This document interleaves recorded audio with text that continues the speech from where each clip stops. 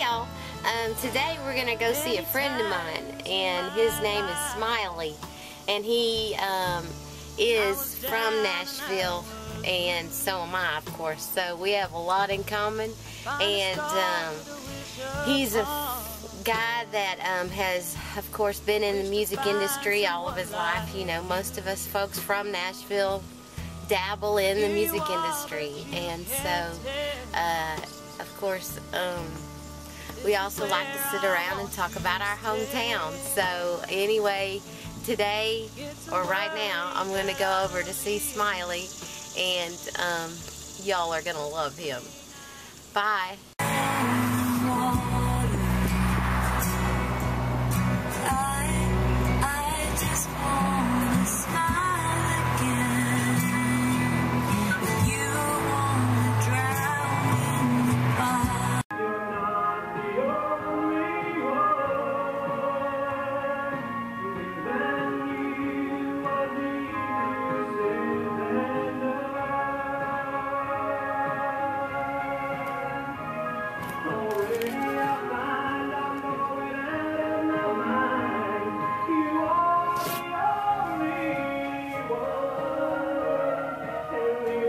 There's so many of these in here. Yeah. Your whole place is filled up. Right there.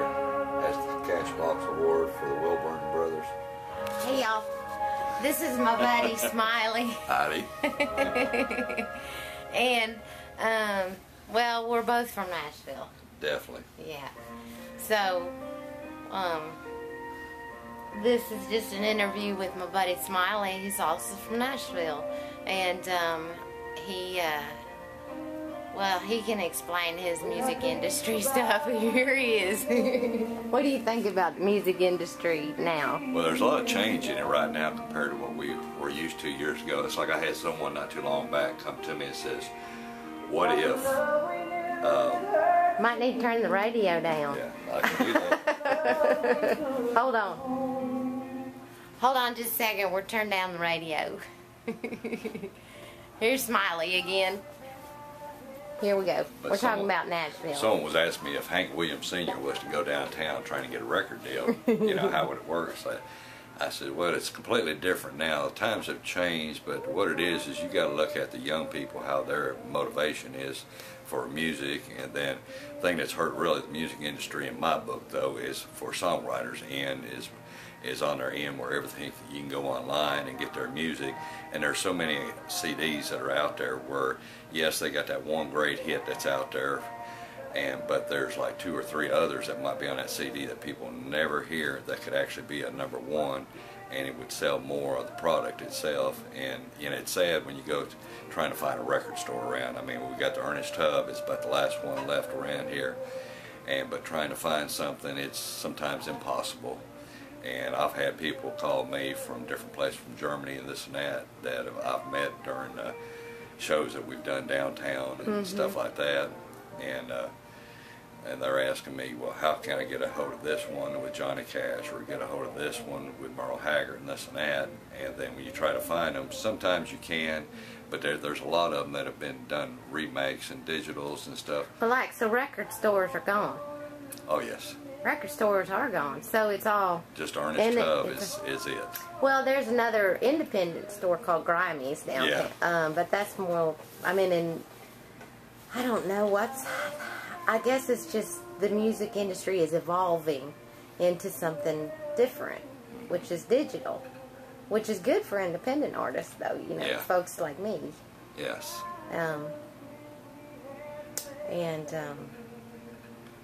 I don't think we need record labels anymore, do you? No, not really. I think my thing is the record labels now, it's gone down to putting in, nothing against college or nothing, but you're bringing in people that are from Michigan, you know, nothing against states either, but from the Michigan, the Wisconsin, this and that.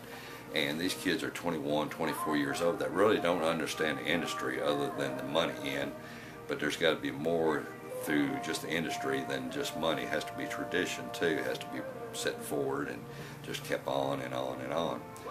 But as it is right now, you know, it's a money thing where if you don't make it in a couple of years, they boot you out, and that's the last year you see it. So that's when you end up either putting your own record label together and becoming an independent. So really the independent label is your best direction nowadays to really fulfill your obligations to go forward. And a lot of artists, for instance, Terry Clark has put her own record albums together and stuff, and she's doing phenomenal with it. So the thing about it is she's got her own team. Her own team, exactly. Right.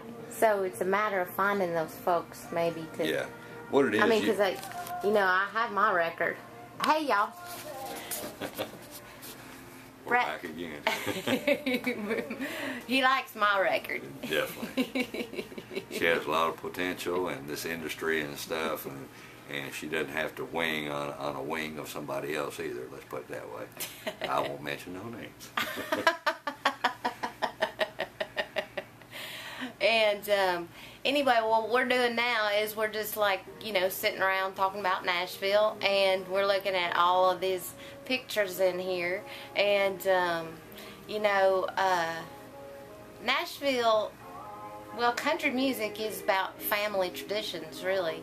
And, you know, most of the songs and the people, at least the legendary people, are the folks that, you know, cherish that. And that's the thing, is that if you can stand on your family traditions, then whether or not you make it or you don't, you know, That's right. it's you know, it's something that you were able to give back. For me anyway, you know, it's just something I'm able to do. It's just a creative spirit I have. It's keeping the stories alive. The stories, yeah. Instead of make-believe on some music, there's a lot of make-believe that's on it. Yeah. You know, because, I mean, music makes money, and good, you have to start with the song. Yeah. And of course, the song normally comes from a story or obviously somebody's idea that they put together. So, yeah, I love music. It's just part of my life, and Oh, it's definitely been my life. Everybody loves music, and that, you know, music, it creates emotions, and you know, it becomes part of your life. It's in your car. It's at your prom. It's your first kiss. I mean, it's all.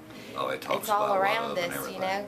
But it's something that's intangible, you know. But it does deserve to have respect, and that deserves money, you know. So, yeah, the independent artist anyway, kind of one-stop shopping for us. Right. So, anyway, I'm going to look around this place, y'all. Look, there's all kinds of stuff here. Look, the Junction Jamboree. Look. Yeah, the Junction Jamboree.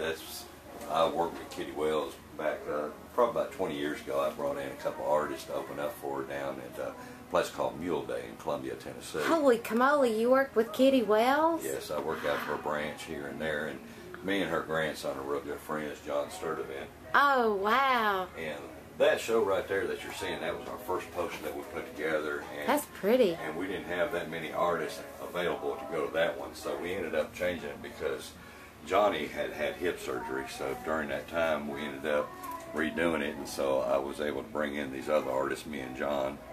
And so, John, we had Kitty Wells, Johnny Wright, Randy Coors, Laurie White, BR549, Porter Wagner. Oh, Laurie married my sister's ex-husband, Chuck Cannon. Oh, yeah?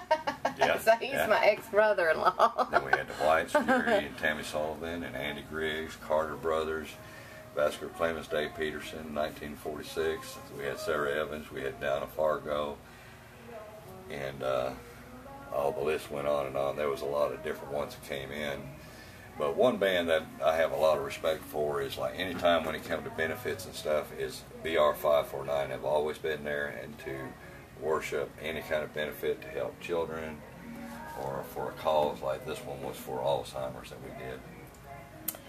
Now these older pictures here are from a photographer who has taken all these pictures. This is my favorite right here. Yeah, Dolly. Yep. But these older black and whites. I think I might need some bigger titties. Yeah. This right here is, most people don't know who that is. Now, can you figure out who that one is? That is Jimmy Dickens. Oh, my Lord. Oh, my Lord. Look, y'all. The actual photographer who who took these pictures. His best friend is one of my customers here in my business here also. And that's Jimmy Dickens. Yeah, that's Jimmy Dickens. Good Lord. Then we got Randy Travis across the top, Eddie Raven. Up here? Yes. I can't get up there. Well, I'll hand it up. Did you get it? Can you see it? See, it's got some. Okay, we got Jimmy Dickens there, and then we have right there. You got Randy Travis, and then we have Eddie Raven here. And this is an artist, a great bluegrass artist. He's played a lot with Dierks Bentley's first album. He played dobro on that and everything. He's a phenomenal artist. I love dobro. Randy Coors, and he's won quite a few awards for his dobro playing. And then a great. I got a great writer here and a good friend. Beth Nelson Chapman. Beth Nelson Chapman. Oh, she's a phenomenal writer. Lost and deceased, but a great guy, Mr. Billy Walker. Billy Walker. And this one you probably saw a lot of times on Channel 4 and stuff on the Today Show. Ralph Emery, her name was Darlene Austin. Darlene. And my good buddy, Charlie Pride. Charlie Pride, he's sweet. You know him? What a great guy. If it wasn't for him, Neil McCoy wouldn't be Entertainer of the Year because he ended up putting Neil McCoy where he's at. Oh, how beautiful. And then we had the Kinleys, which was a great little duet, girls, and Miss Tricia Yearwood You know here. Tricia, she had a bunch of my sister's hits. And Buddy Jewell, great writer too, and also entertainer. Mr. Tracy Lawrence, we never forget Mr. Tracy Lawrence. A little attitude, but great guy. Attitude. Martina McBride. You know that's a voice right there. And Miss Dina Carter. There's Dina, she sang my sister's song. And there you got Toby Key, another great guy, and one of the phenomenal artists, B.J. Thomas. Huh. And then another buddy of mine, Aaron Tippin. Aaron Tippin. Marty Stewart. Marty with the hair. This was a great kid who could do some Roy Orbison music to no end. Really? And Jason Pitts. Huh. And he's actually a Vanderbilt professor. Get out of here. And then one of the great that I got to meet and work with is Eric Clapton one time. Wow. And I forget the name of the band here, but John Sturdivant is the guy, the second to the from the left there. That's Mr. John Sturdivant, which is Kitty Wells' grandson. And then of course Miss Patty Lovelace. Patty. And this is a phenomenal, great artist that does a lot of 60s and 70s. You can see him downtown, Mr. Bart Hanson. Bart Hanson. And this is an older picture. Now I couldn't tell you who the artists are. I forgot, but someone out there knows. But they date back probably the 30s and 40s. And then Miss Kelly Foxton, she was Miss USA, and Miss USO, excuse me. Oh wow. And then we got the governor, who stood behind me a lot of times, helping me get shows put out there through the state. Yeah. And a great bunch of guys, the Emerson Drive, and the Judds. What a battling couple there. And then Clayton Claxton, yeah, he was pretty. He goes back to the early 70s. And then you got Paul Brandt, Rich Lloyd, who was a writer and singer, a little playboy. And Lee Gibson, who's really not got no recognition in this state, but he's a boy from around, I believe it was North Carolina, but I like the stuff. Then we have Reba. I mean, lots of Reba. I guess you could tell me and her are good friends and stuff. And this is her and the baby, which the baby's now grown up and the entertainer itself. And the phenomenal Elvis Presley. Now these pictures here, I actually found them at a thrift store. And it caught my eye, so I went and got them. That's cool. But more Reba, and another girl, Marilyn Jeffries, who was a writer. And then I'll just show this picture and let people figure out who it is. Great artist, though. Then there's Brad.